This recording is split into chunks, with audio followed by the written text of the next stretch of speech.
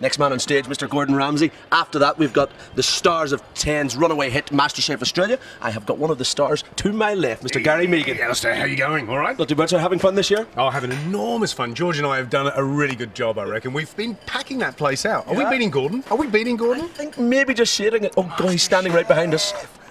Yeah, he's a big bloke, isn't he? You don't want to upset him. No, look, it's been going really well. We've tried to put a bit of fun in it. We're doing Losing Your Marbles as a theme, which is based on the Elgin marbles that, of course, that are in the British Museum that should be repatriated to Greece, but we're not giving them back. and so English food versus Greek food. Yeah, and look, the whole thing is to have a little bit of fun. I mean, everybody thinks that English food is stodgy, you know, bangers and mash and steak and kidney pie, but it's much, much more than that. A lot of the best cooks, and Gordon Ramsay's one of them, are coming out of the UK. I came out of the UK. Yeah. You come out of the UK? No, it's Ireland, is it? Did you?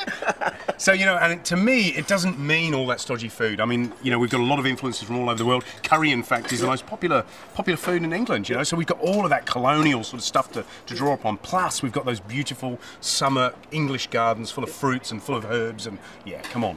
Gary Something Mehigan, different. Gary Mehigan, you're putting in 80 hours a week on MasterChef Australia. It's a real privilege to have you here. Thanks very much. No problem. I've got to go and do something. Yep.